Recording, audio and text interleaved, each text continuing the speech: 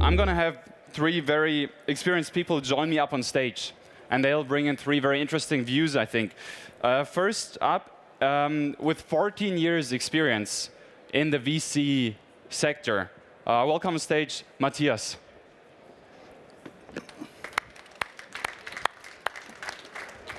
Thanks for coming. Hi.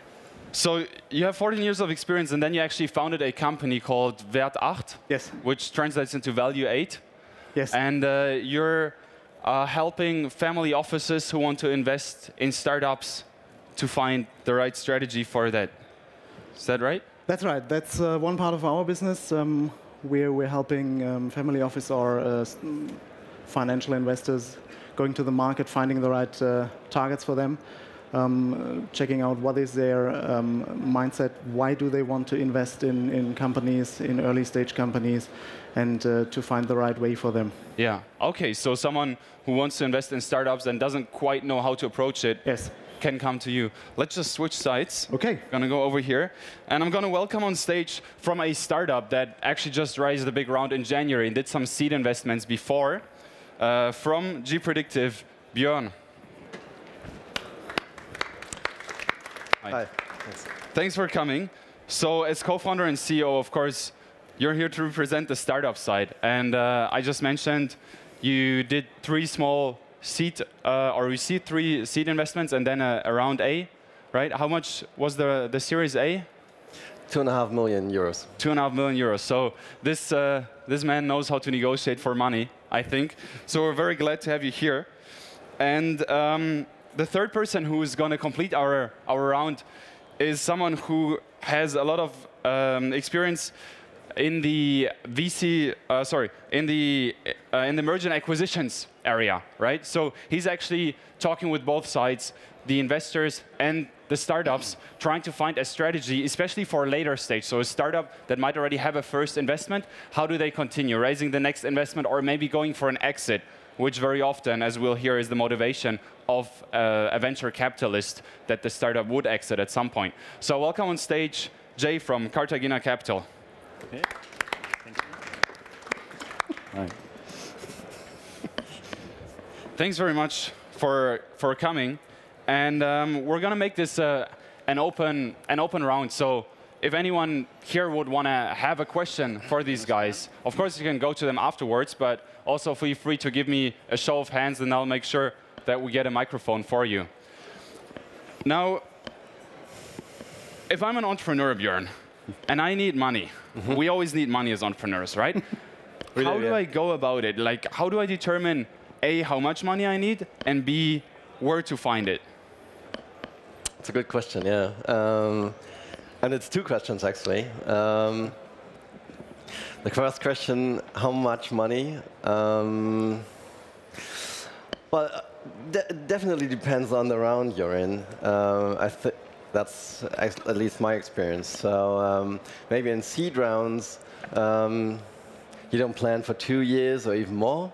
There, the cycle might be a bit smaller, maybe 12 months. Because from my experience, it's quite an easy stage to raise money in, because there are so many seed investors out there, many public ones as well. And I think the process of raising money in a seed round is a lot faster as well than in a Series A or even later.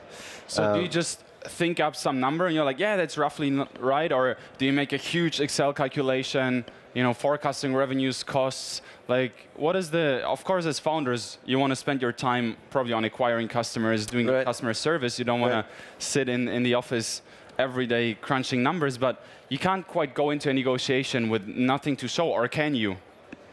Actually, I mean, if you're, as we did, if you're contacting public seed investors, they say, oh, I can give you this and this much. And then that's the number on the table. So you let them call the number, right? Yeah, you can read it in their leaflets. Is that something that you guys have experience with? I think what's really useful is to think about the milestones of progress that a company makes, whether it's product development, proof of concept, market proof that the market exists, that the first customer can place the order, that your revenues can reach a certain point, that you can get a factory up and running. So whatever the key milestones are, because when you achieve something concrete, you increase the value of the company.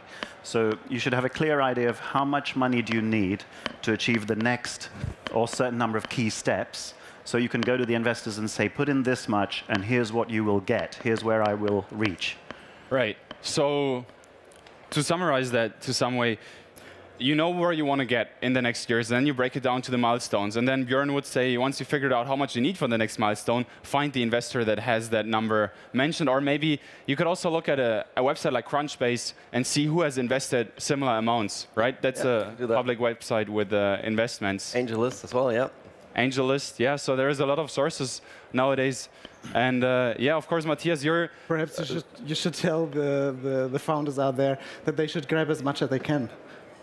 Yeah. In the point you really need the money, nobody will give it to you. So be prepared to take the money when it's on the table, and take it and try to work as hard as you can to come to the point where you can get the next bunch of money.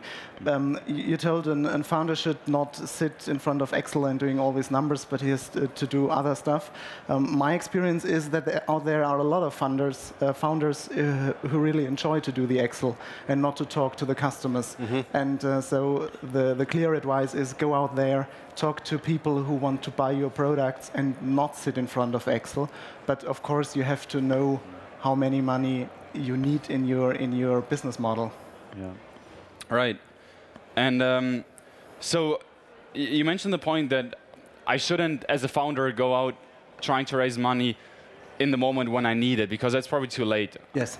I've heard from different founders that it could take between a few days, in some cases, which are very happy cases, up to many months to actually close a deal, right? To negotiate all the different aspects of it, make sure that both parties are aligned. So if you want to get those early contacts, so in that situation where you actually need the money, you're ready for the deal, how can you approach someone? So you don't think that you need money right now as an entrepreneur, but you should already make the contact. How can you go about that? Where do you find those people with money? In the best case, they found you. That's what happened to you, that the investor calls you and says, hi, so I'm interested in your business, and not to call the investor and say them, hi, I'm interested in your money. Of course, you have to be visible. You have to be on stages like here. You have to show your face. You have to show your business ideas, and try to get in contact with multipliers and with investors as early as you can. Yeah, so Code is a very good way to find investors, and maybe similar events as well. Yes. And I think good investors are usually in touch with strategic parties or in partnerships and alliances who might be interested as investors. They also have good visibility in the marketplace, so the VCs become aware of them. So they already have the contacts sometimes in place, but obviously it helps, and maybe I come from a biased perspective, but to bring a corporate finance advisor in to the process at the time when you want to run the process, because we can build on the contacts you have, but also bring in a lot more related parties who might also be interested, and do it on a timeline where they all come in at a similar time, so you get a choice. And Jay, I understand that you've also seen some deals already that were follow-up rounds, Series B, or some later investments. So in those cases, does it become very easy to raise the money, or do I still need to put in as much effort as I did in the first round to make sure, even though I already know some of the investors, that I get a good deal? What is your experience? Yeah, I mean, it does take a long time to raise money, and it takes a lot of effort from the management team and focus. And so they should be aware of that, and I think we as an advisor can take a lot of that load away. It's how easy it is depends on how your revenue growth has been and how attractive your future market potential is. Right. Yeah. Björn, maybe in your case, you mentioned those 3 small investments that you had in the beginning. Did any of those investors continue in the bigger round? No, they're too small for that. They didn't take part anymore in the Series A. So you had to start all over again, or? We had to start over again, raising, actually. And I think there's there's one thing you should really be aware of. Raising the Series A is completely different to raising seed money. Seed money, as far as we experience this, it was quite easy. Usually you have to have something like a business plan, which is a lot of funny paper and nothing else, really. And in the end, they say you need a business plan, but then they are honest and say, okay, I like you and your idea, and don't care much about the paper, really, the paperwork. But raising a Series A is about KPIs for the first time. So you have to be able to produce figures from your sales processes. You have to be able to have a good estimate on how much it costs you to get to acquire a new customer. All these figures are quite important in that in raising Series A already, and that's an awful lot of work if you haven't done that before. So the process takes quite some time to, I mean, because usually when you start raising money, there is so much else to do, because you want to have some traction and acquire new customers and all this, and then there's always this work to be done. Did you use an advisor? Someone like Jay? No, we did not. Maybe we should next have. Time.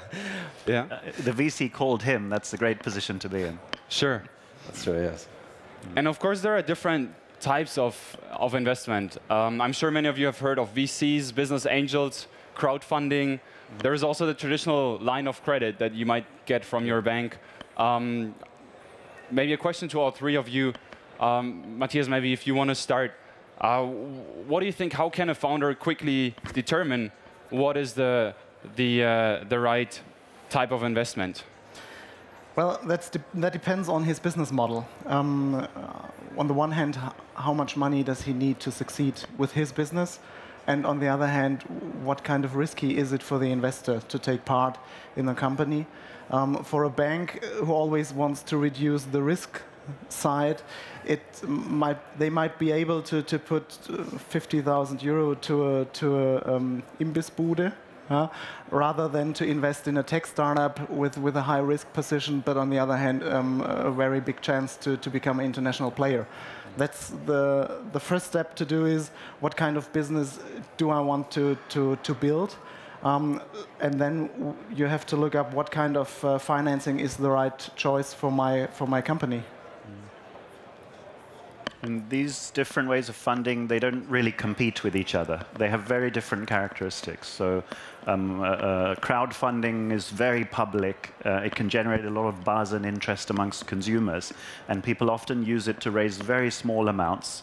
And often they've already raised some of it, so they can easily show a success in the crowdfunding campaign. But what it does is sign up customers and general public to basically pre-order products. And you can often run this alongside a VC fundraising. So crowdfunding would be very good if you have a B2C product in that instance. Yeah. And then a line of credit if you have something where if you are already established enough to show that there is low risk, probably that'll make it easier with your bank. And in the other cases, I guess, depending on the amount, you start with angels in the seed round, right? And then you can move on to venture capitalists, institutional investors later on. So let's maybe try to look at it a bit from that investor side, right? So if someone is a VC or a business angel, what drives them, to go find companies that, by all intents and purposes, exist on paper and have some prototypes, but maybe no revenue or very little revenue, huge cost. And now these people say, awesome, let me put some money into that and see what happens, right? What triggers these people? Who would like to say something about that? When you are the guys. Nobody knows? So investors are like women. You can't understand that. Business angels are individuals, often very wealthy, and they love sponsoring entrepreneurs and ideas that they love. And it's often very personal.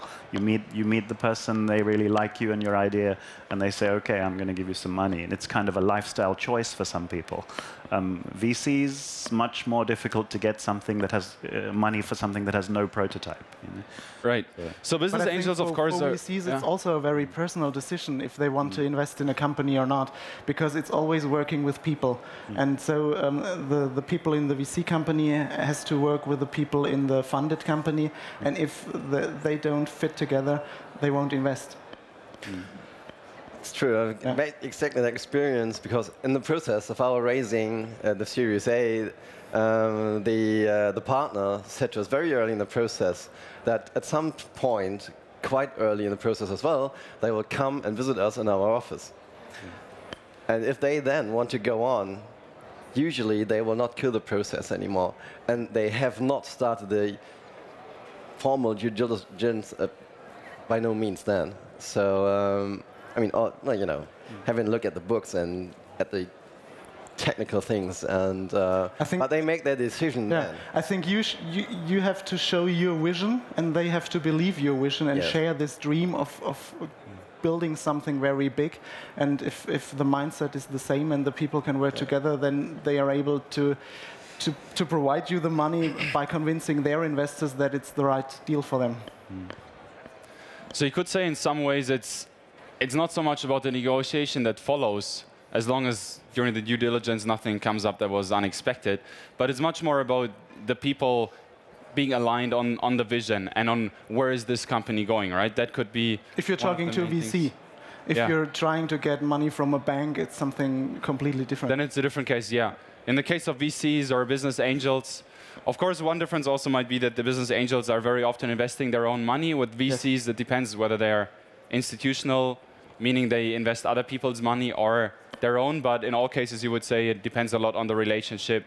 There's got to be a fit. Yeah. So that's very interesting, because one of the aspects that I hear again and again is that valuation is really a very tricky point. But then in this approach, you could say the valuation is only fiddling with the numbers after you've already reached a basic agreement that you want to work together. Or is the valuation something that's much more fundamental? It's hard work.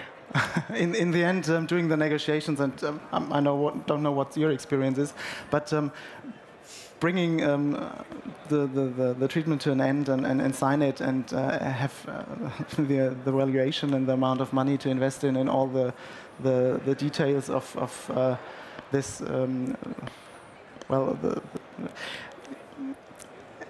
even if we like each other, it's something about money, and we want to get money back as an investor, and so this is a strictly new game then.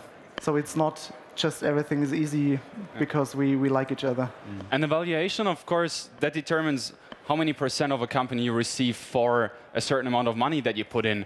And now, if you come from the corporate or financial world, and you have something like an internal rate of return, meaning I put a certain amount of money into this, and then I can calculate how many % I will receive each year. That's what you can do with projects in areas where you have a very, very good idea of how revenues are going to develop, which is probably not the case for at least 99% of startups, right? So, Jay, what is your experience in that field, and can you maybe give some suggestions to both startups and investors who are negotiating an evaluation? Is there some shortcut?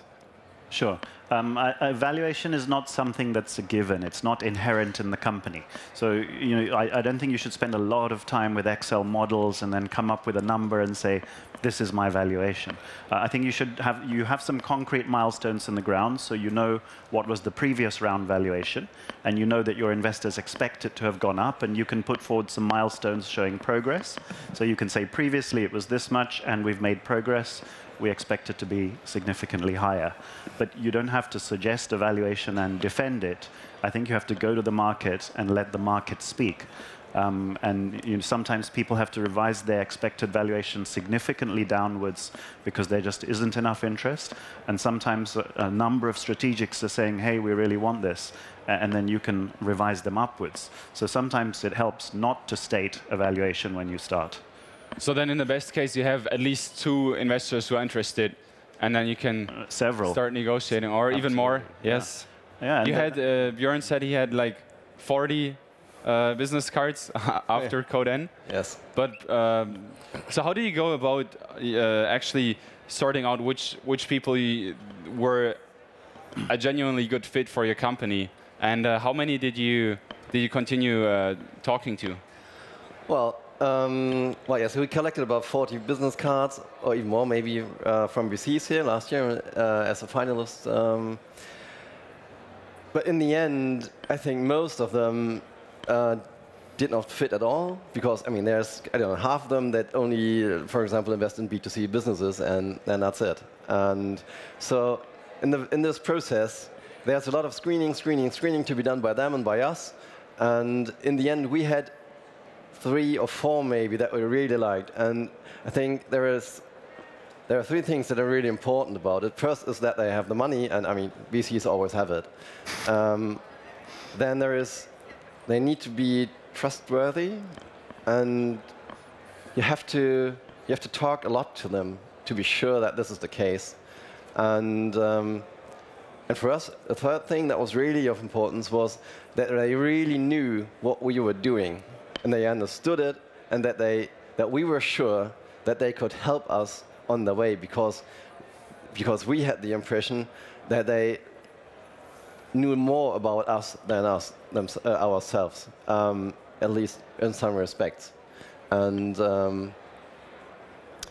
only very few fit these prerequisites, really. In the best case, then you want someone who has the money but also brings in the expertise, industry expertise, or maybe an expertise in a certain area that the founding team knows that they don't cover fully, or maybe it's pointed out to them that they are not as good as they think in a certain area, like sales or maybe operations.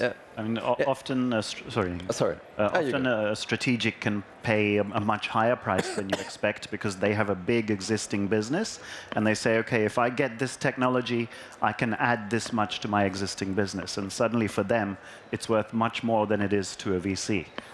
So is that something that you also try doing a lot, finding those synergies where it's not just about the money, but it really comes down to some strategic fit where you say these 2 companies together create a value that none of them would have created if they continued alone? Absolutely, and I think we did something similar with a company called Tado, which is here. Last year we completed a strategic investor round. That strategic investor saw the value they could create by working with this technology internally. And so we work a lot in terms of finding companies that have a strategic fit. Are there any questions from the audience? No, so far everything has been answered. I still have. You've talked about negotiations between the investor and the company. I think in the end, both sides should be disappointed as much as they can. So it was a hard fight. Of course, they have different point of views to the topic that's on the table. So there must be the disappointment on both sides to be happy and to find a way to spend the future together. And if you look at the way the negotiations go, and of course there is, as I said in the beginning, a lot of details when it comes to term sheets that you can talk about. And maybe one of the most interesting things, both for investors and startups, can be in the beginning of this phase where they work out the technical side of the deal, to get everything out of the way that doesn't really matter. So from your experience, is there some things that you say, this is what you should really focus on, this is where you have to negotiate hard, be ballsy, and then there is some other things, that usually don't matter, are overrated, and you can easily leave those aside? Or is there any other way how you would approach a negotiation with your experience, where you say, wow, if I had known this the first time I negotiated, I would have saved half of my time and probably half of sleepless nights as well? I guess one example is liquidation preferences is sometimes more important than valuation. So for a VC who's putting money in, they say, okay, we could accept a higher valuation than we want, providing that in the event of an exit, we get the money first, if they have the liquidation preference. Right. So. There is actually going to be a question. We're just getting the microphone. Yeah, over there. The gentleman on the left. So let's speak about money. What part of the cake you give to the guy who is financing you in general, just to have a rough idea? Because that is the main point. I mean, I make money, and what I have to leave to the guy who is helping me. Or maybe it's a little bit confidential. Is it? I mean, it varies hugely from round to round, depending on... But how greedy these people are in general. Yeah, I mean, if you take a VC firm, Often they'll want 25 to 30% of a company at least. If you're giving them 5%, it's not worth their time and effort. So, and you don't want to give them something close to a majority normally. Okay. Right. And from our experience, when you're talking to VCs, they all tell you the same figures and fits perfectly well for the Series A. Could be a bit less than 25, won't be 30, something between that. So that's one of the figures you have to know if you want to if you want the valuation, to know the valuation of a company. And then there's the other thing: how much money are you going to get? And from our experience, this is not, this is not down to discounted cash flows. What we did, and what our VCs did as well, was have a look of how much money we would need to cover the next 2 years and have some good traction after that. And then we put some more money on it, and even more money, until we finally arrived at the amount that we agreed upon, and the amount, and the shares that we had to give away, that didn't change. So I think there's no, the company's worth 5 million or 10 million or 2 or whatever. So it's a Series A. So you're giving away something between 20 and 30% of the company, and you get as much money as you need. In a certain bandwidth, of course. But in the end, it's a question of how strong is your position in the negotiations. If there is only one investor interested in your company bringing money in, so you're in a very bad position. But if there are 2 or 3 investors battling about who's the one who's let in, so it's better, and the share you have to give is smaller. But in the end, it's very often that there is only one investor. And so in the end, you have to look into his eyes, and he has to look in your eyes, if you find a way that is fair enough for both positions. You talked about being ballsy. So if you have just one investor, then you don't have that competitive situation. But if you can instinctively sense that that investor really wants to invest in you for strategic reasons or for whatever, maybe you can still say, well, it's this much or I walk away. Yeah, that would be probably the high-risk version, but maybe better than taking a deal that you're not really happy with, right? Yeah, yes. And well, you need to have a backup plan if he says no. Yeah. What are you going to do?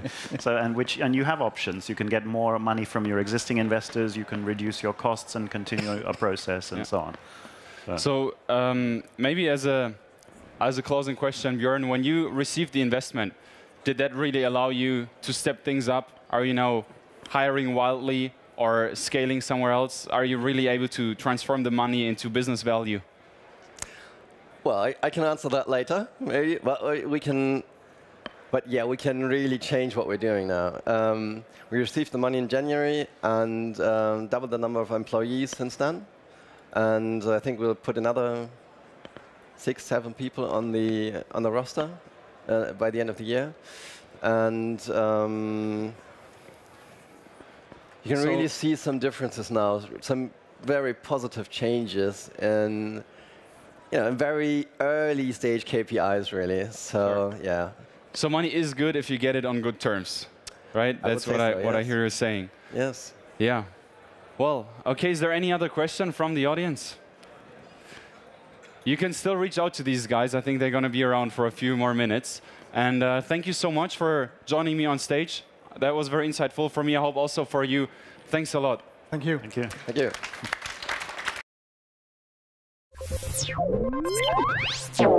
you.